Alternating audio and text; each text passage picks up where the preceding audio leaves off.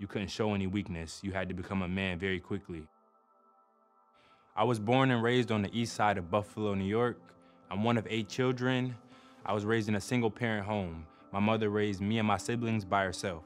My grandfather, he was never in my mother's life, and my grandmother, she battled with drug abuse, so she died at a very young age. My mother was forced to become a parent and an adult at a very young age, and she juggled with that, and it was very difficult for her at first. My father was never really in my life, so my mom really had to manage and raise 8 children by herself. Growing up was very dysfunctional for me and my siblings. We were both physically and verbally abused. We would go to school and I would have bruises on my arms, and the teachers would notice that. And before you know it, Child Protective Services was involved. I think I was about 8 or 9 when I first entered the system. That's foster care, and my siblings and I, we were all divided into different foster homes. I ended up being bounced around from different foster homes. I went in very optimistic and energetic and happy, and then I became very introverted because I was constantly being placed in a temporary position. Throughout my entire experience, I was in over 10 different foster homes, and it was hard for me to open up to people that I was only spending a short amount of time with.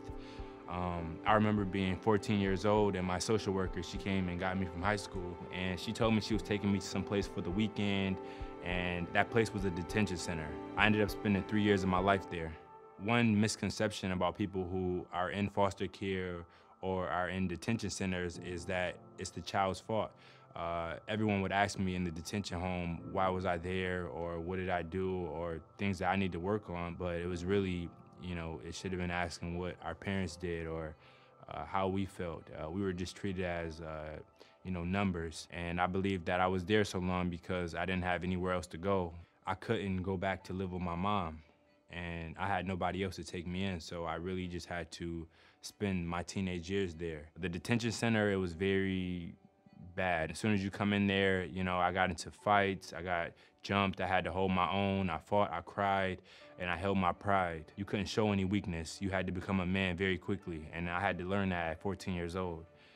When I was 17 years old, I was discharged from this place, and I immediately enrolled in public school at Lafayette High School, where I was senior class vice president. I played sports like track and field and cross country, as well as basketball, and I was the first in my family to graduate high school. I then went on to attend Buffalo State University, and I received a bachelor's degree in criminal justice.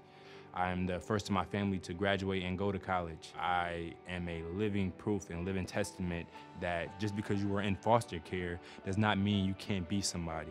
I believe that you can be anything and anyone you want to be, and you can achieve any amount of greatness as long as you can conceive it in your mind. I am doing all these things that I would have never imagined in a million years that I would be able to do. And ultimately, my relationship with my mom has gotten way better over the years. We both have grown as people, and I am so proud of the woman she's become. Life is all about perspective. I blame my mother as a child for being a bad parent, but I really understood that she didn't know how to be a parent at first. She just did what she could. All of my friends and my peers, they can look at me and they've never realized or known what I've been through until now. I prevailed through it all, and everything, it just really made me the man I am today.